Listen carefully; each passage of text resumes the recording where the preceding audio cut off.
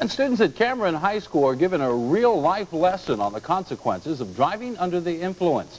You know, with prom season coming up, making young people aware of the dire consequences of drinking and driving taking center stage.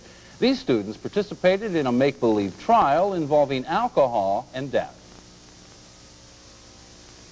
Marshall County Circuit Court Judge Mark Caro is the real thing. Also real are two lawyers supplied by the law firm of Gold, Corey, and Turak. And the cops are also real, but this trial case of an 18-year-old charged with DUI causing death is not.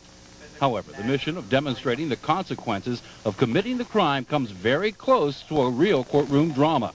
After having consumed alcohol, the subject did not walk a straight line. The defendant was coming down the road at a high rate of speed. The defendant, when I asked him if he had been drinking that evening, he admitted to me, yes, he did, and that he's had approximately 2 beers. To return a guilty verdict of DUI causing the death. I'm hoping that the students will pick up from this the seriousness of drinking and driving and the consequences not only to the people involved, but their insurance rates, the loss of their license, and the impact it has on them and their families, and certainly on the victim, as in this case. Today's courtroom demonstration was organized by the school's Students Against Drunk Driving chapter.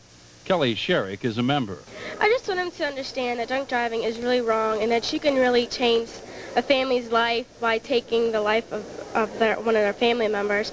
And I just want them to understand that this is a serious issue and they need to understand what can happen. Cameron High School is joining many other schools here in the Ohio Valley that are involved in anti-drinking and driving programs, especially as prom season nears.